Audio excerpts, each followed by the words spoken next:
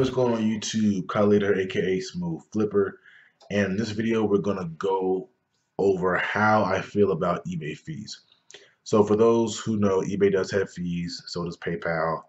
And I've been getting questions about, why am I still selling on eBay when they have all these fees? Your profits are being taken just because of the fees.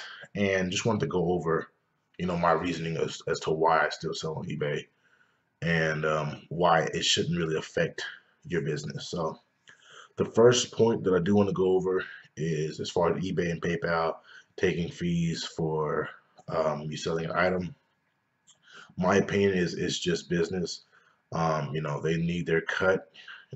If their cut is 10% of the sale, then it is what it is. As sellers, we know this, going in as a seller, everybody knows that you're going to get charged a fee for, what you sell. And if you sell a bunch of stuff, you might get an invoice, on the 13th or the 15th of the month, and you have to pay back eBay, $1,000, $1,500 because you sold so much on eBay. So, you kind of have to factor that in when you are, making deals. That's what I do. I factor in those eBay fees, so I'm not, hit as hard as if I wasn't to factor them in. So keep that in mind, guys. It is just business, and you can't really let that stop you from starting or continuing your business. Um, this next point I want to go over is, even though eBay does have these fees, you have to realize that they are promoting your item for you. And they are promoting your item to thousands and thousands of people who may come across your item. So, there's times where you look at the item, you can see the views, and then, you have 1,000+ views in the first 24 hours. So, where else can you, for free, post, an item for sale and get that many views? Without being charged a thing. If you're doing Facebook ads or Instagram ads, you're obviously paying Facebook and and Instagram to get your product out there. So eBay does the same thing. It's a bit more established as far as it's been around for a while. People go in there to shop, and they figured out that they have to charge people fees for them to sell. So there you go. The next point I want to go over is, I've had phones sell on eBay for, in less than 10 seconds, in less than a minute, same day, within the first hour. And, these profits are 80, $100, $200. Um, and that's from putting them on eBay.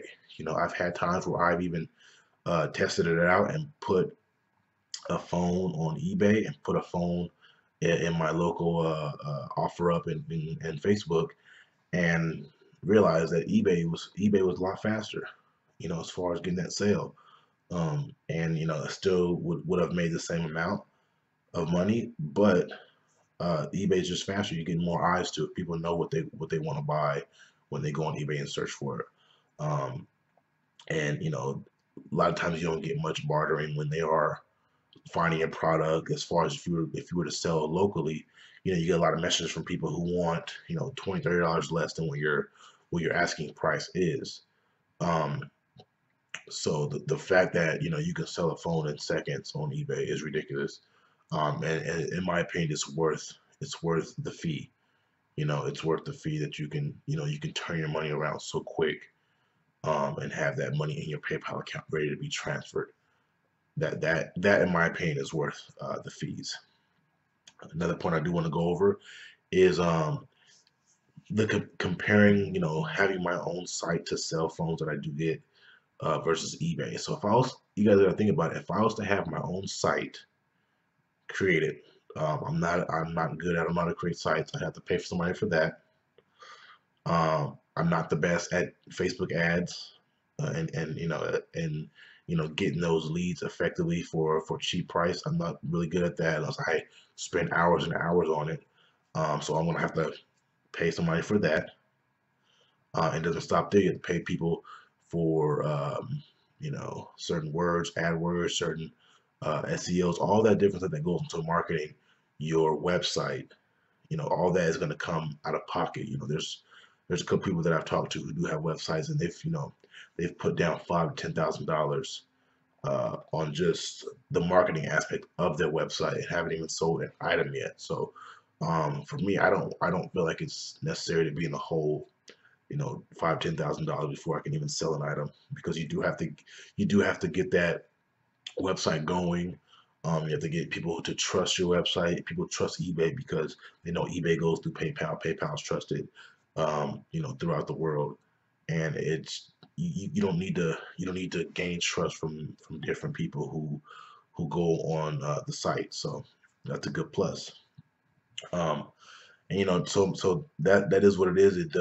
It's a lot better in my opinion to have an eBay store or whatever versus having my own site. It's just a lot more money I have to put into it to get my site name out there, to buy different words and all that, how that works. I'm not really a marketing expert, but I know a little bit about it.